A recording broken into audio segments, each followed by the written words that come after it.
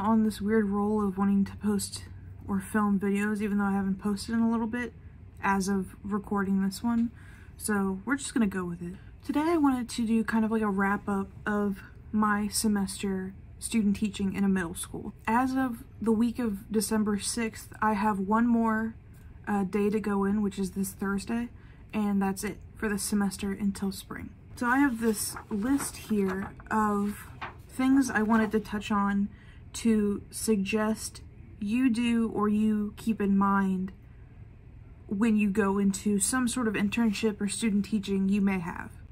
The first thing on this list is to take observation notes. At the beginning of the semester, had this little journal. You might see a lot of nursing majors or nurses have these little tiny journals or composition books. I took one of those and I wrote down any notes as I had and I jotted them down. I would include anything I liked, anything I found interesting, and anything I didn't like. You know, it's just as important to know about things that you wouldn't implement yourself as things you would implement, obviously. The other thing that was great was that my teacher, my mentor teacher, gave me this huge binder which basically explained the backgrounds of each of the students. So if they had IEPs, 504s, behavior plans, that whole binder would explain that. And so I would also suggest kind of generally writing the demographics of your classroom. So gender, race, any behavioral modifications that need to be made. It basically provides some context. I might be able to find a sample lesson plan I had to write, and I'll put it up here if I can find it. You should be able to see that there is a section called Knowledge of Students, and it basically asks for, like I said, race, the gender breakdown, and if any students are receiving services. This is off the top of my head, but you should be able to see it. Anyways, my second tip is to take pictures. Again, with most of the stuff on this list, you're going to have to ask permission because you're kind of inserting yourself into this classroom and into this school, and each school and each district really has their own rules for this sort of thing. Okay, I just had a nice big adventure for work that I'm supposed to be doing, so I've kind of lost my place. Anyways, take pictures of classroom spaces. So this could be things on the wall, it could be literal classroom spaces, so like the library, the whole or the small group area, the projector, like the laptop stand area. Taking pictures of the general area helps you also with your observation notes, and it helps with context. I would also suggest to take pictures of yourself teaching.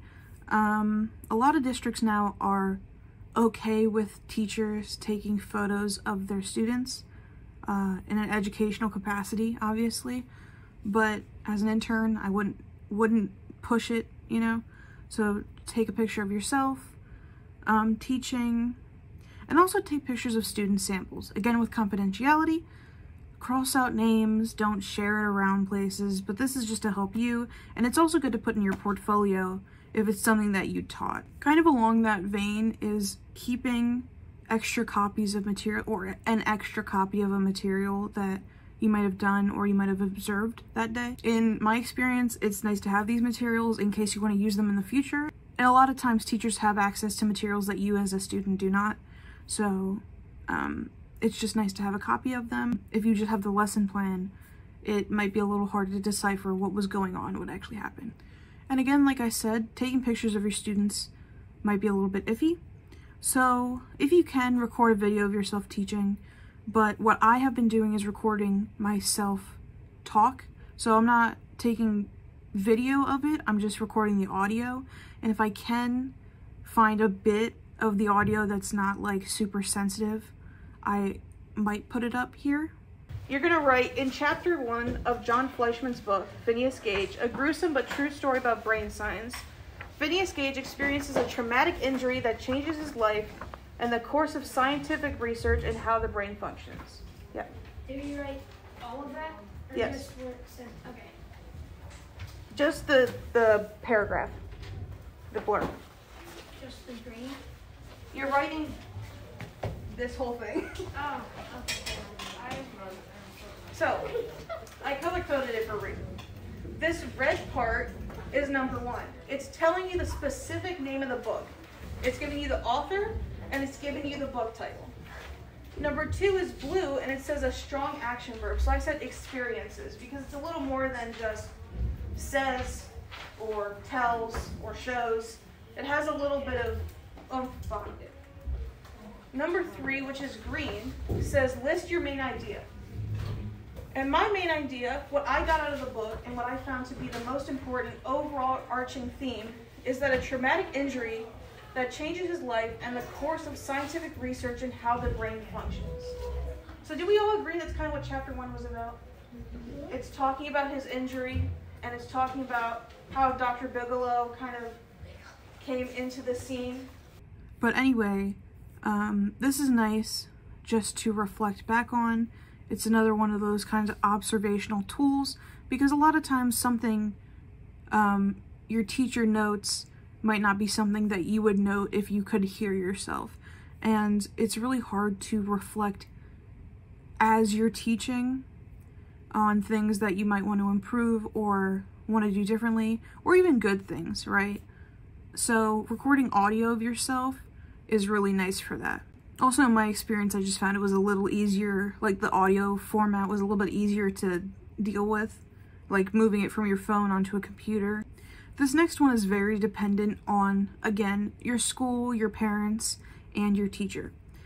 I was personally able to attend an IEP meeting, which I thought was awesome because this was something I had never gotten the chance to do when I interned back in high school. So if you can, try to attend IEP meetings, parent conferences, things like that, because those are really experiences that are purely teacher experiences. You know, like you're not going to really get another career that goes through these specific types of meetings. You would have to ask your teacher in advance though, because from what I am aware of, the teacher has to ask the parent and probably has to clear it with the principal for you to attend, at least for an IEP meeting. My second to last thing is to save a bunch of materials and any feedback and observation forms you might have gotten throughout the semester. So any documentation that you receive that has some sort of feedback on it, I would keep, because these are the types of things that are going to help you grow and change as a teacher or as an educator. And obviously saving your own materials is really important because they're things you've created. At this point, you should be creating materials that you can adapt and differentiate into your actual career as a teacher. I currently teach in a 7th grade ELA class. If I ended up teaching in a 6th, 7th, or 8th grade ELA class, I'm sure I can use some of the materials or PowerPoints I've created for those classes because it's the content that we've covered is pretty universal. Lastly, use your mentor teacher as a resource.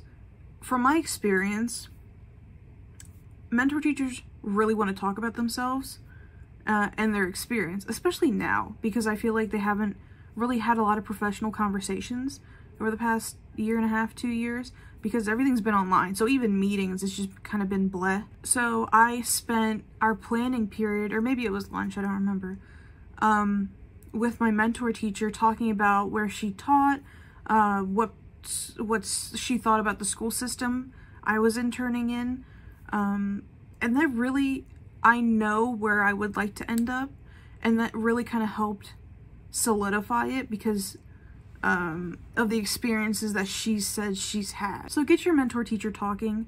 They're the ones in the classroom 365 days a year, it probably feels like. And you don't have to have like a piece of paper with questions on them. I didn't go into that day planning on asking her questions, but it came up and it was pretty natural. And I even wrote down some of her answers in my observation notes because they're things I wanted to remember. And there were some things that I wanted to make sure I didn't do and some things I wanted to make sure I would remember in 2 years' time when I'm teaching. So these were just some of the tips that I had. Let me know if there's anything that you can think of that might be helpful. Again, I'm only 1 semester into this and I haven't even finished. I have Thursday to go. So there's always more that I can learn, and I'm sure if I do this thing again in the semester, make this video again in the next semester, I will have a ton more things to add. These are just what I could think of and things that I thought quickly could be helpful.